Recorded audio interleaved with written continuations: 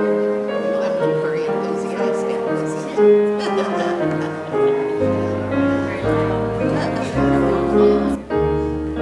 Blessed is he who comes in the name of the Lord. If you would please stand, we'll start with our first hymn today, the triumphal entry of 221, Hosanna, loud Hosanna.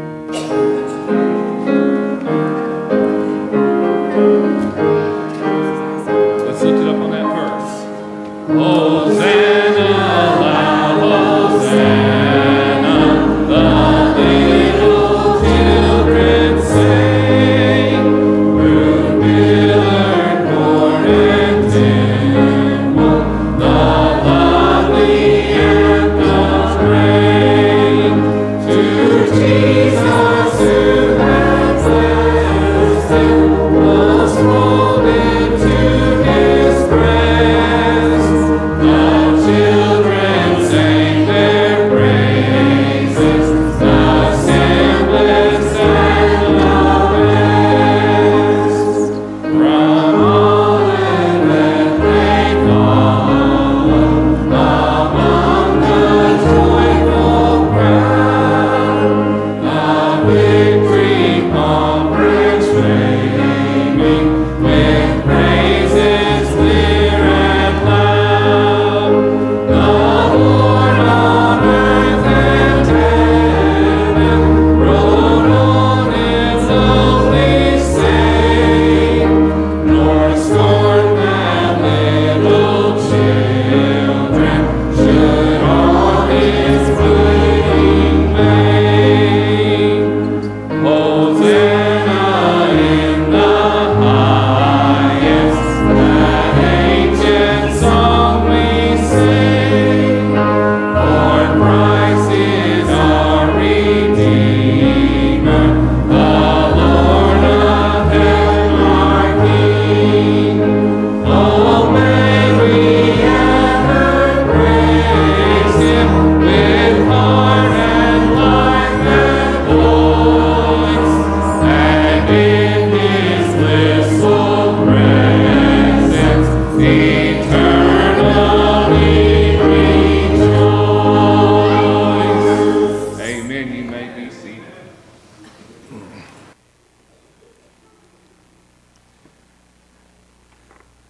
I read this morning from the Gospel of Matthew in chapter 21 and also the Gospel of Luke in chapter 19 on this Palm Sunday. And the Bible says, as they approached Jerusalem and came to Bethphage on the Mount of Olives, Jesus sent 2 disciples, saying to them, "Go to the village ahead of you, and at once you will find a donkey tied there, with her colt by her. Untie them and bring them to me. If anyone says anything to you, say that the Lord needs them, and he will send them right away." This took place to fulfill what was spoken through the prophet, "Say to daughter Zion, see, your king comes to you, gentle and riding on a donkey, and on a colt, the foal of a donkey." The disciples went and did as Jesus had instructed them. They brought the donkey and the colt and placed their cloaks on them for Jesus to sit on. A very large crowd spread their cloaks on the road, while others cut branches from the tree and spread them on the road. The crowds that went ahead of him and those that followed shouted, "Hosanna to the Son of David! Blessed is he who comes in the name of the Lord! Hosanna in the highest heaven!" When Jesus entered Jerusalem, the whole city was stirred and asked, "Who is this?" The crowds answered, "This is Jesus, the prophet from Nazareth in Galilee." And some of the Pharisees in the crowd said to him, "Teacher, rebuke your disciples." He answered, "I tell you, if these were silent, the very stones would cry out."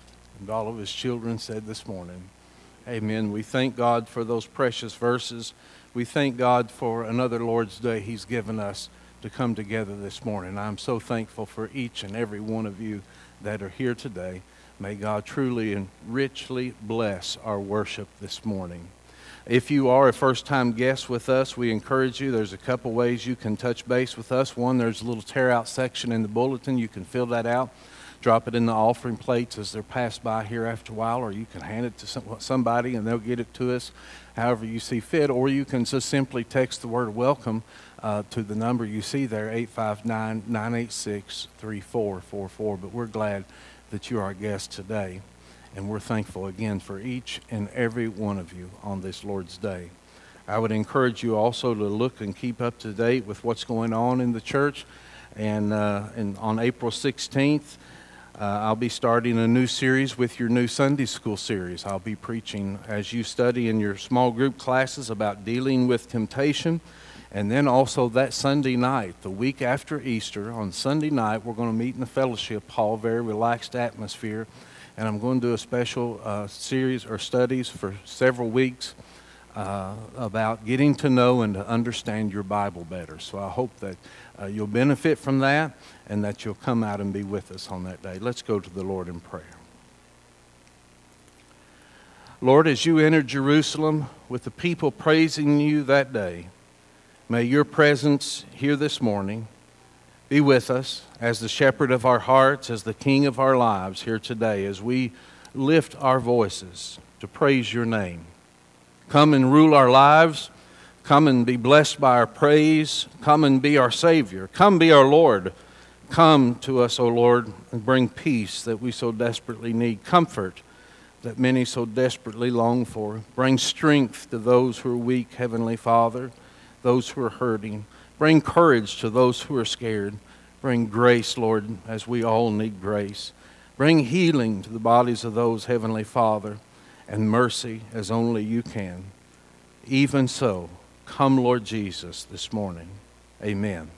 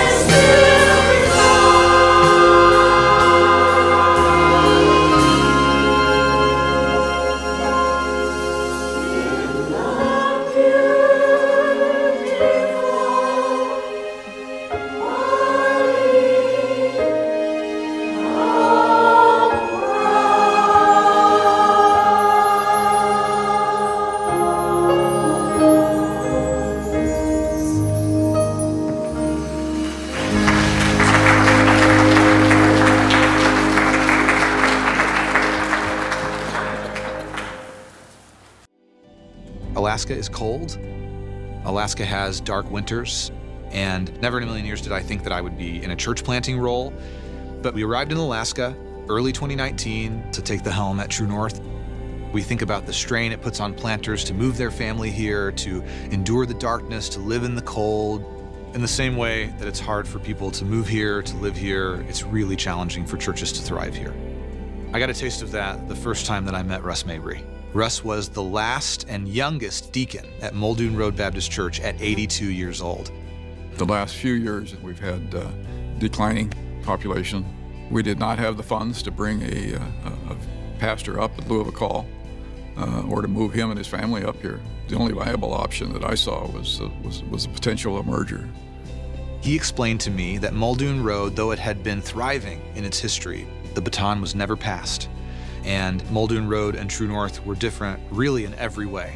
But we decided to become one church and to begin to pass that baton and really bring up the next generation of faithful believers. We are a healthier, more mature, but also more agile, lively, and ready to go church than either of those previous churches could have been on their own. God's always brought young men to us. I sort of think it's the rugged wilderness of Alaska.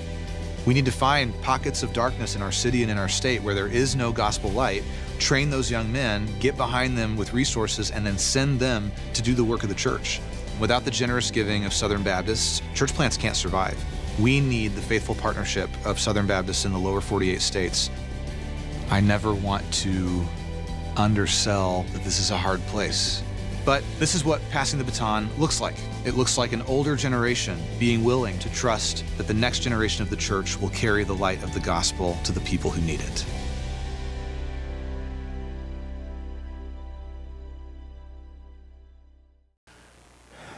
I stand before you in Paula's shoes again today. She's not feeling well, been dealing with something for a couple weeks, still can't get through the coughing and fever and things of that nature. But I do want to encourage you to continue to give to the Annie Armstrong Easter offering for North American missions. What you give is making a difference. We give a percentage each week from our offerings, a small percentage, but when we take these special offerings, 100% of that goes directly to the missionaries on the field, building relationships and doing things like helping other churches merge with churches so that the worship of Christ will go forward, as you saw in that very video. I want to thank you for your giving. Our goal is $1,500. We're not far from that now. We'll continue with this offering through next Sunday, through Easter. And may the Lord bless you as you give with faith and joy.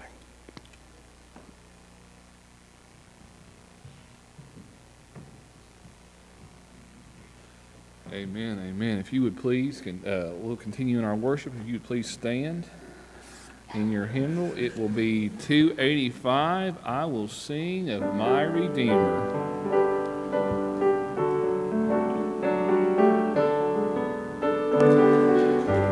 Let's lift it up on that verse. I will sing of my Redeemer and His wondrous love to me. On the cruel cross as He suffered, from the curse to set me free. Sing, oh sing of my Redeemer, with His blood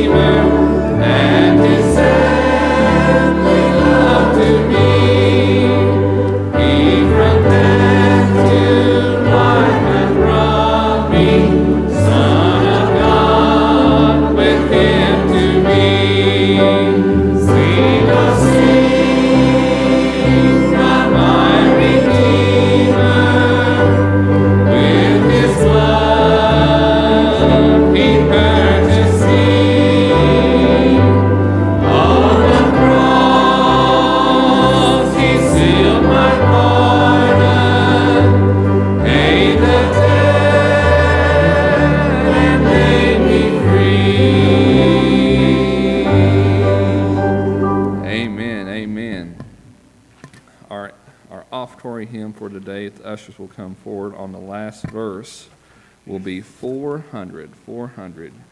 Jesus, at your holy table I come.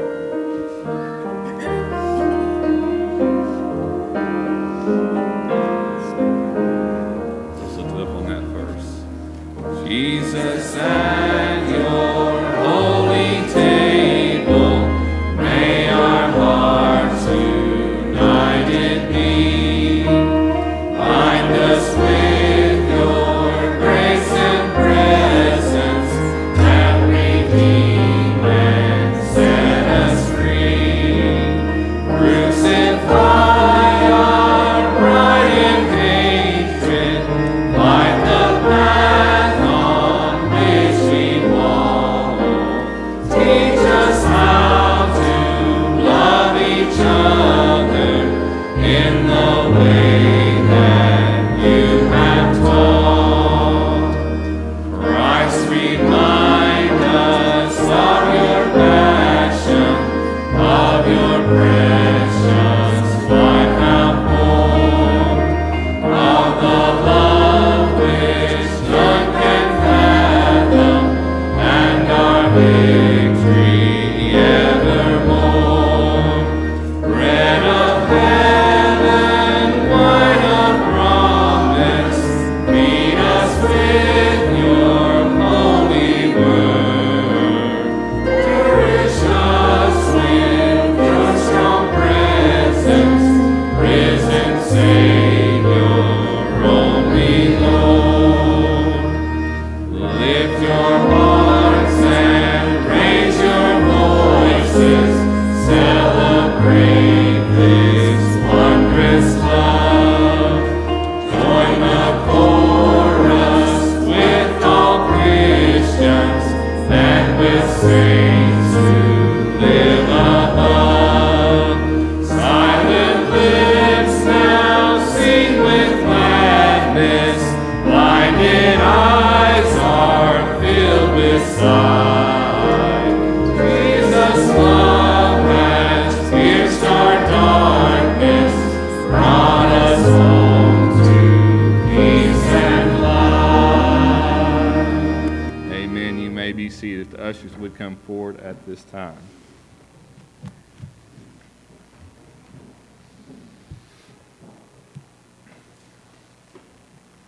Again, as they are coming forward, we are passing out the plates, but if you feel more comfortable, there are little white slips in your all's pew, and there's a little white church in the back if you'd rather give that way. As well, we also have our Church Center app and our website, and if you'd like to mail it, you can, more than welcome to mail it to us as well. Let's go ahead and let's bow our heads and ask a blessing for this morning's offering. Dear Heavenly Father, I thank you for this day you've given us, Lord. Thank you for all that you've done for us, Father. Thank you for taking on human flesh and coming into this world, Father, being our high priest, taking the burden and the pain of what it is to walk in this sinful world, Lord, but not knowing sin. Lord, we are thankful for what you've done. And today we reflect on that with Palm Sunday, crying out, Hosanna in the highest, what you've done for us. Lord, let this offering be a blessing unto you. Let it be the hands and feet of your kingdom. Lord, let hide Allen behind the cross as he gets the message today. Let his words be your words. Be with Jonah as he sings. May the praise and glory only go to you, Father, as it should. I ask this all in your Son's righteous and holy name. Amen.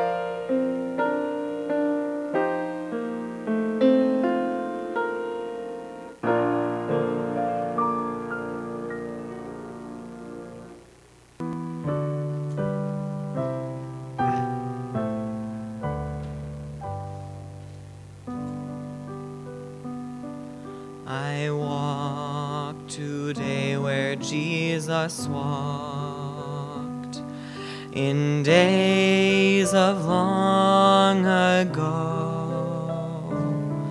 I wandered down each path he knew with reverent step and slow. And those little lanes, they have not changed. A sweet peace fills the air.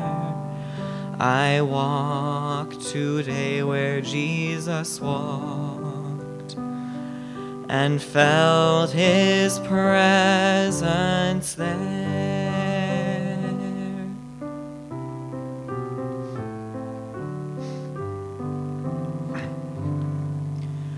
My pathway led through Bethlehem, a memories ever sweet. The little hills of Galilee that knew those childish feet. The Mount of Olives, hallowed scenes that Jesus knew before. I saw the mighty Jordan roll as in the days of yore.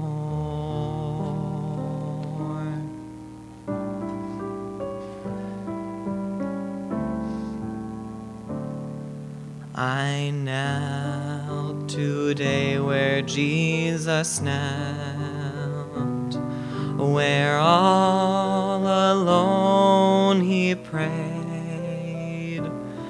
The Garden of Gethsemane, my heart felt unafraid. I picked my heavy burden up, and with him by my side, I climbed the hill of Calvary. I climbed the hill of Calvary. I climbed the hill of Calvary, where on the cross he died. I walked today where Jesus walked and felt him close to me.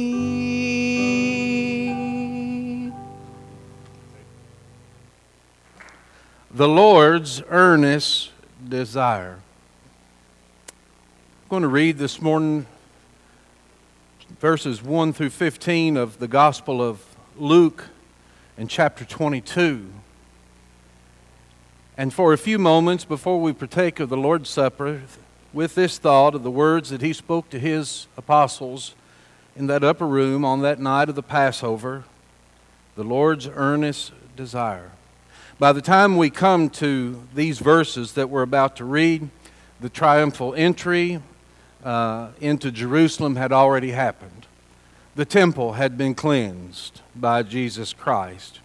Prophecies had been made and teachings from Jesus had been shared in these final few days of what we refer to as Passion Week of his life. Even a fig tree had been cursed by Christ and had withered and died.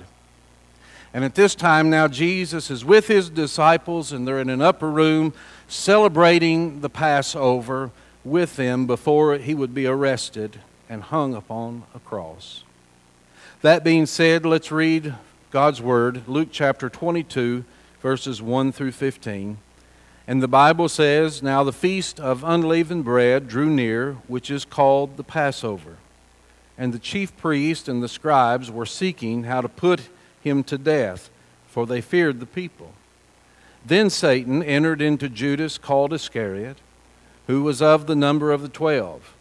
He went away and conferred with the chief priests and officers how he might betray him to them. And they were glad and agreed to give him money. So he consented and sought an opportunity to betray him to them in the absence of a crowd.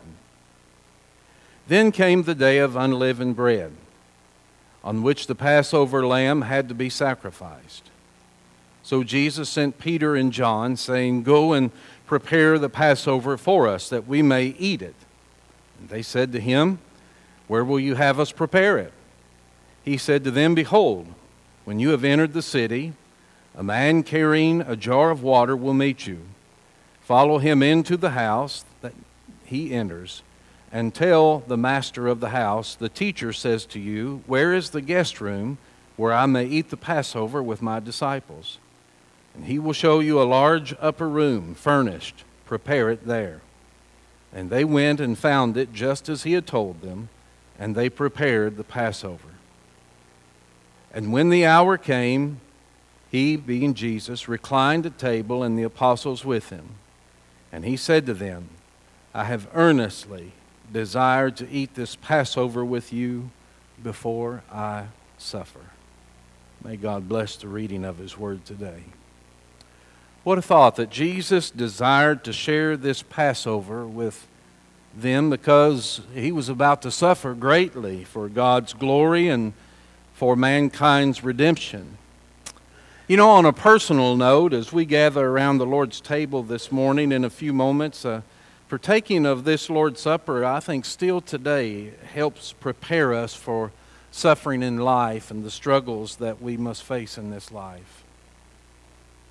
Again, after Jesus and the disciples had gathered together around the Passover table, Jesus spoke those words, "I have earnestly desired to eat this Passover with you before I suffer."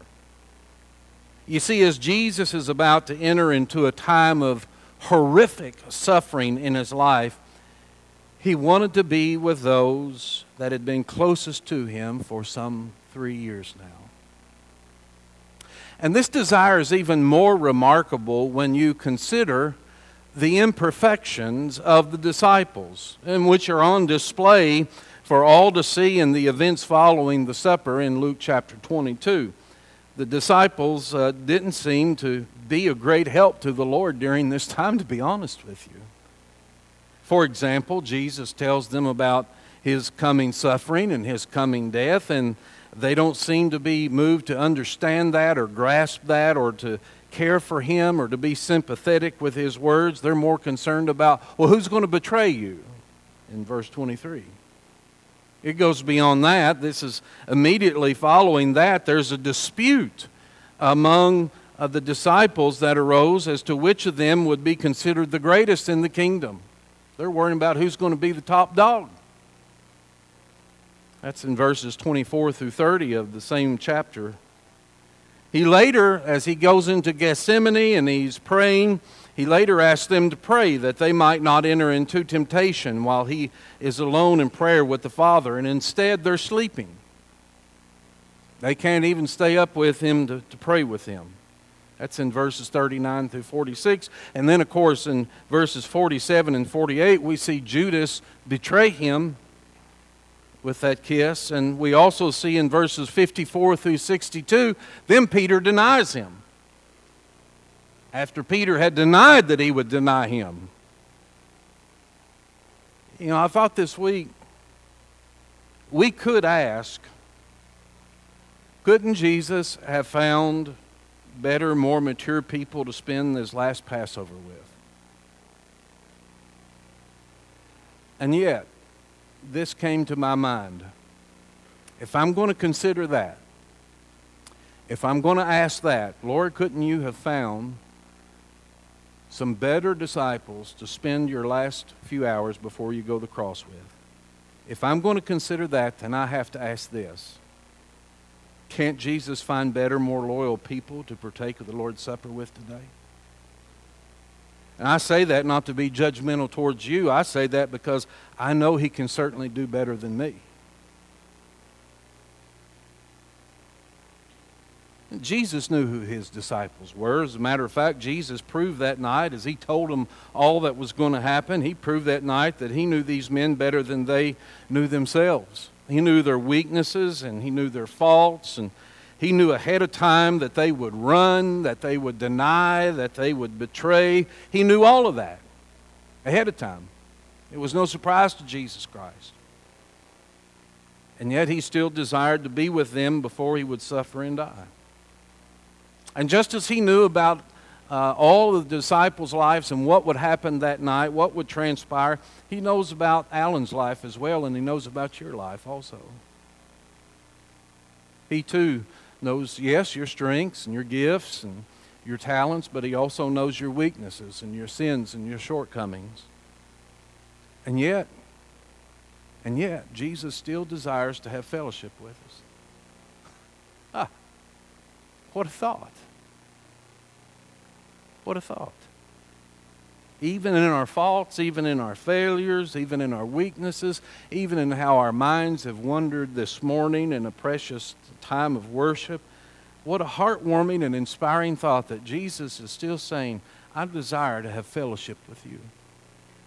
My people, I know you. It's obvious that the disciples needed Jesus in some serious ways, as we all do still today. And yet on some level, Jesus needed the disciples that night.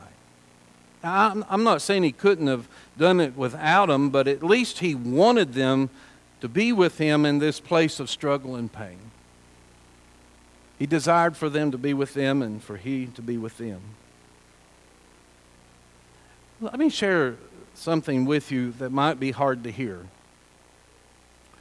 You don't impress Jesus. I don't impress Jesus. We don't impress Jesus. Even in our finest hour, when I think I've nailed it, the Christian life, we don't impress Jesus with our goodness. We can please Jesus, and you have done that today.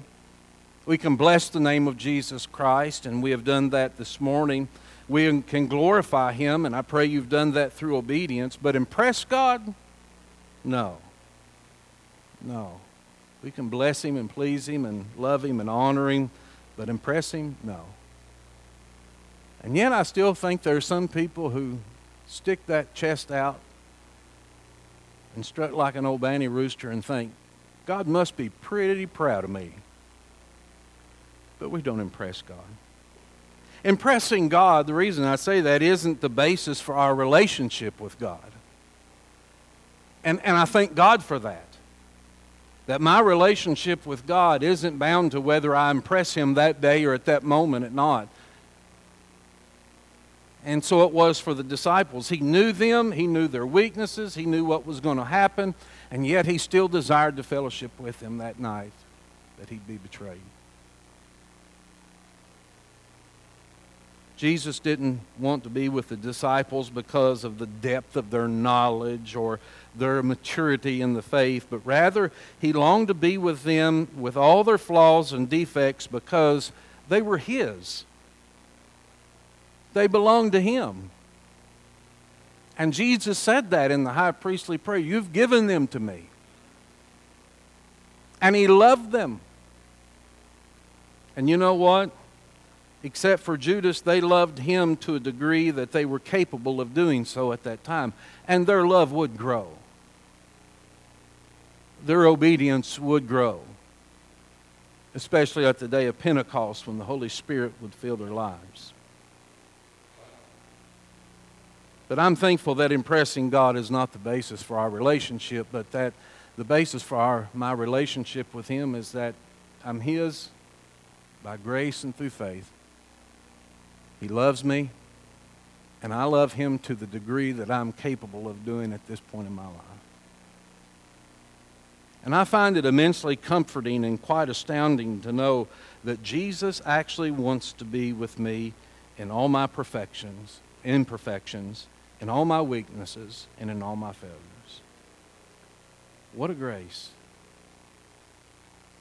What an awesome, inspiring thought. There are still those that betray him. There are still others that deny him.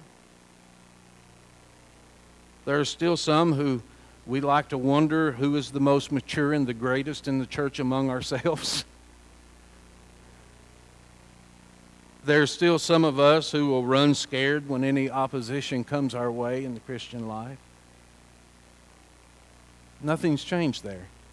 And yet, Jesus still desires for us to get together around this table and by faith fellowship with one another, the tie that binds us together, and also to fellowship with him, remembering his body that he gave and the blood that he shed in the new covenant for my salvation and your salvation. So when we celebrate the Lord's Supper, we regularly hear the words, "This is my body given for you." And I thank God for that. Do this in remembrance of me, he said. And this cup is the new covenant in my blood, which is poured out for you. We hear those words too. I just want to say, as we move forward in this service today, let these truths encourage you today. Let them challenge you today. Allow them to change you today and to strengthen your relationship with Christ. Remember, you and I are saved not by our goodness, not by our merit, but we are saved by the grace of God found only in the person of Jesus Christ and what he did at Calvary's cross.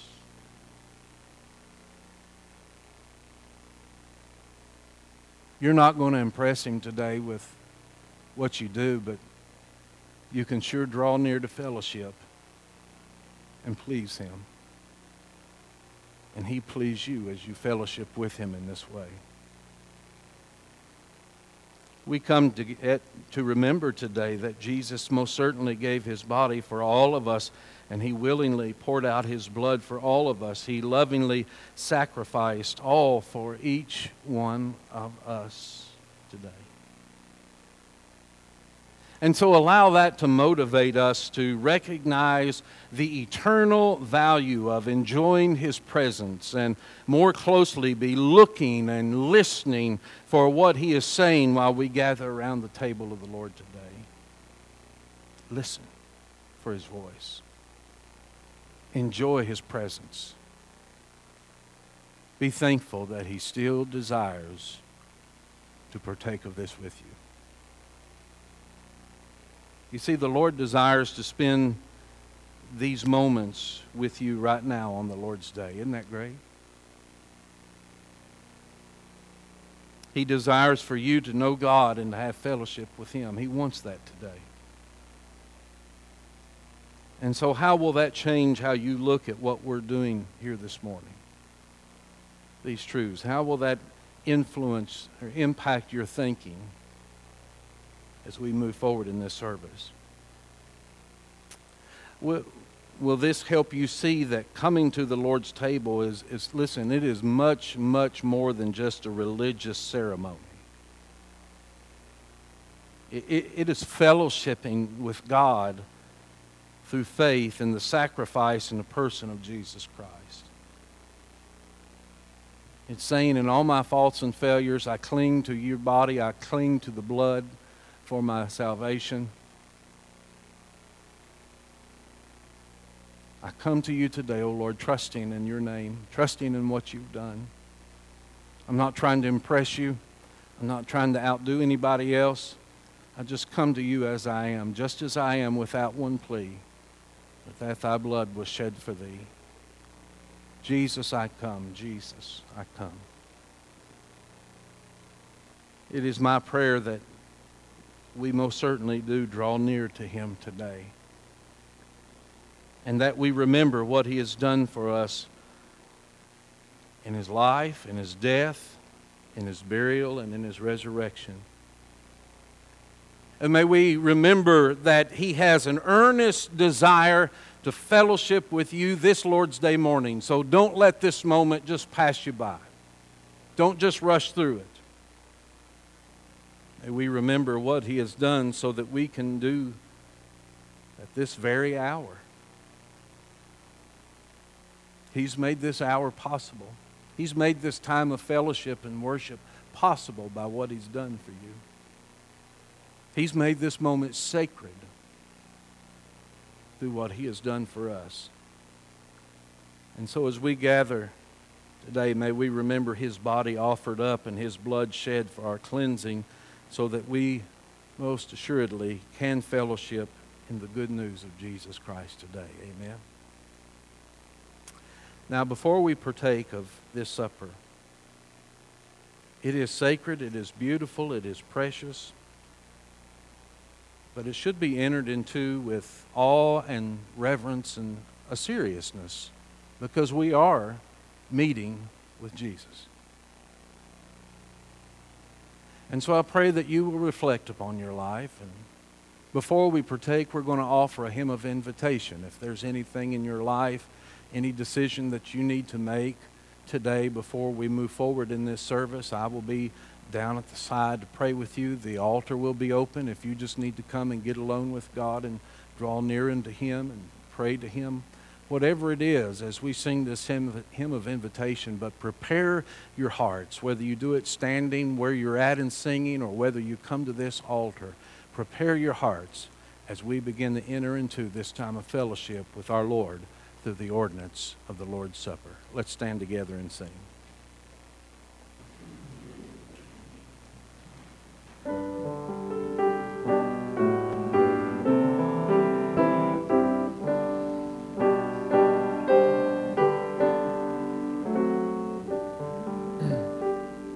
Softly and tenderly, Jesus is calling, calling for you and for me. See on the portals, he's waiting and watching, watching for you and for me. Come home, ye who are weary, come home. Earnestly, tenderly, Jesus is calling, calling, O sinner, come home. Why should we tarry when Jesus is pleading, pleading for